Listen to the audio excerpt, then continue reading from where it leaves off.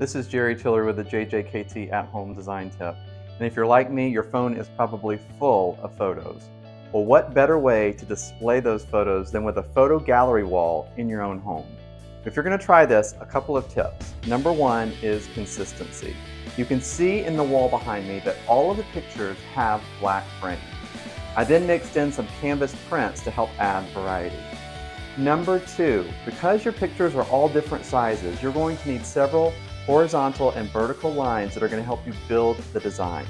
You can see here is a consistent line that I started to hang all of these photos, and then I have a couple of vertical ones, one here and one here. And number three, you need to make sure that the spacing between all of your pictures is the same. My tip is to find a tool that's going to make that super easy.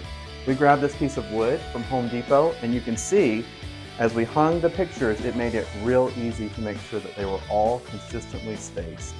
Try this out in your own home and tag us.